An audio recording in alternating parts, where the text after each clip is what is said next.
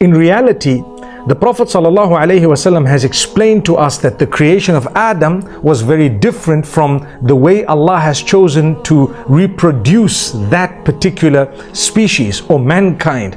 So Allah subhanahu wa ta'ala created Adam from soil, from dust, from sand mixed with water, and thereafter He created the form, He gave it shape, and He allowed it to remain in a certain condition for a period of time, and then He blew the soul into a fully grown shape. Once that soul was blown into this beautiful shape, life began to show in this particular body, and Adam alayhi salam came to life. That's how he was created. Allah said, be, and he was. So this is the initial creation of man. It has nothing to do with the reproduction of man.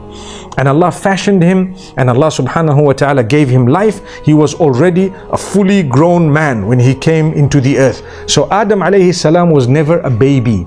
He never had to grow up learning things, but rather Allah subhanahu wa ta'ala taught him everything he needed to know. You and I might think of a little chip that we have, a memory chip that you put into your phone or into your gadget, and suddenly it has in it all the details of what you may have needed in that particular device.